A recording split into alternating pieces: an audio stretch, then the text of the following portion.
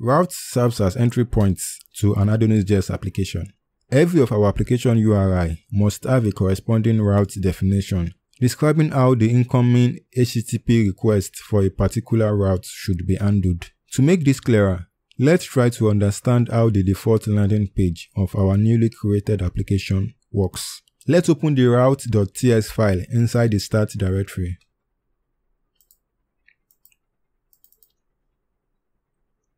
Here is the route definition that handles the landing page, which says upon visit of the home page, which is represented by the /, a view file called welcome.edge should be rendered. Welcome.edge contains the code for the landing page.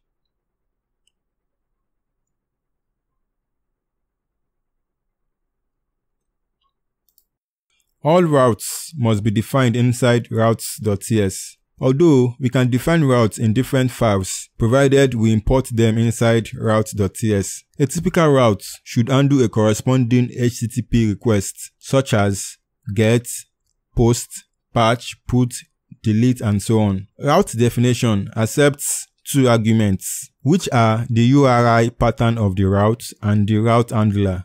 A route handler can either be inline or using a controller. In this lesson, we will be making use of inline handler to properly understand how routes corresponds to HTTP requests.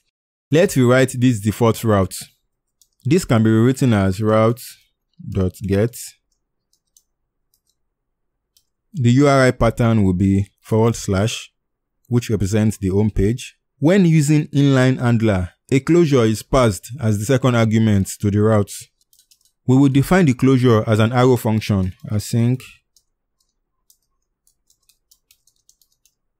We can get the HTTP context from the closure. Then within the closure, we add the implementation to handle the route.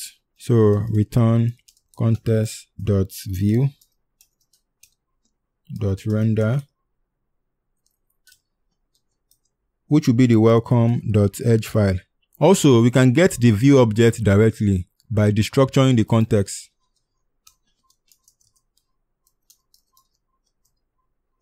And get rid of this.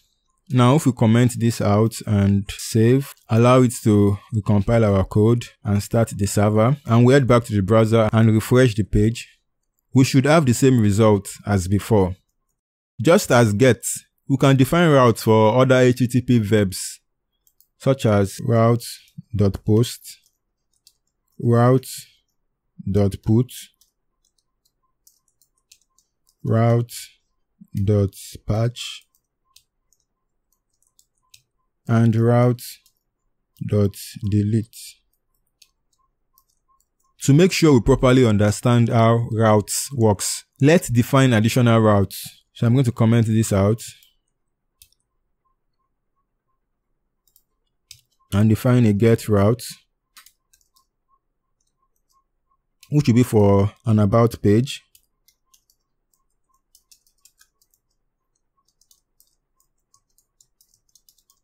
Which will simply return a string saying this is the about page. Then we'll define another one, which will be for the contact page.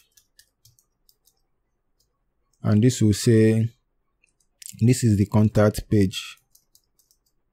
Save this and head back to the browser. And let's try going to the about page.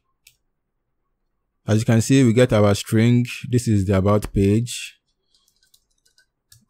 Same thing for the contact page. If we try to access a route that hasn't been defined, say task, we'll get a 404 page not found error, as you can see. To wrap up this lesson, we can view all the registered routes for our application by running the list routes command. I'm going to run the command in a new tab. Node.js list:_routes.